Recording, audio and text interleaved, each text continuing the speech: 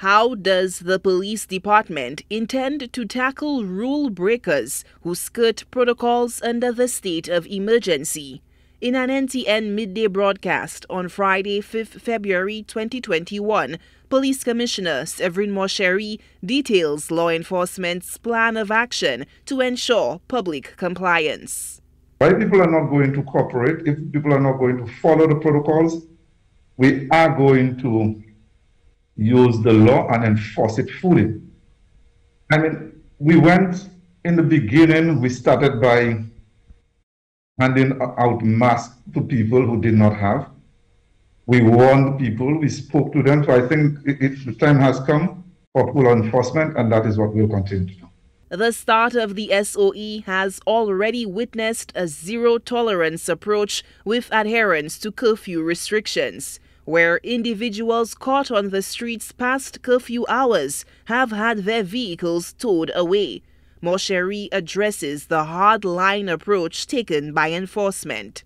And I think the time has come for, if you want to use the term, hardcore policing and hardcore enforcement. I must say for the last 2 nights, people have been reasonably well behaved as it relates to the city. However, in some of our districts, we've not been getting full adherence. But we will continue to police it. We will continue to have boots on the ground and ensure that people do what they have to do. The police commissioner outlined some of the arrests effected for various breaches of the COVID-19 protocols, from institutional violations, illegal mass crowd events, home quarantine, hotel, bar, and transportation breaches. We continue to ask members of the public to cooperate.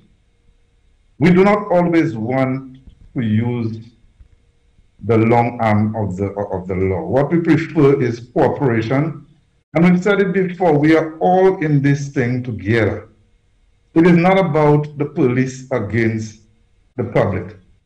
It is not about us against them. If all of us come together and play our part, then we, the police, will not have to use those stringent measures.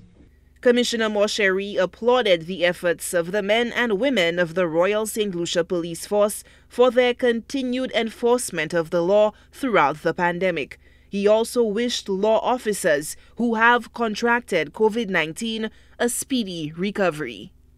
Solange Alfred, HTS News Force.